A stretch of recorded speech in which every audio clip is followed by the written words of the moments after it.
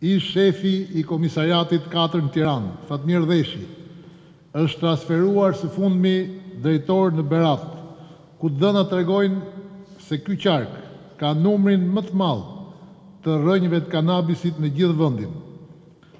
Të dhënat gjithashtu flasin se drejtori i shërbimit informativ në këtë zonë është paguar me 270.000 euro që të mos raportoj parcelat me drogë.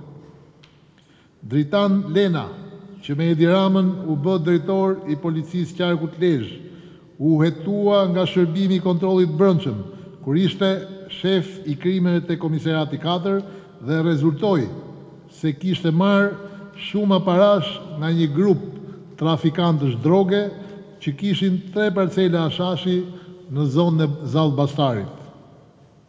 Në Tiranë është mbuluar me kanabis zona që quhet e Çara e Selitës, përballë Qafmollës, Malit Dajt.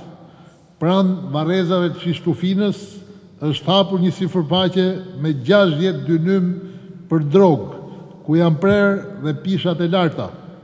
Merret dhe uji i pishëm i Selitës për të vaditur kanabisin.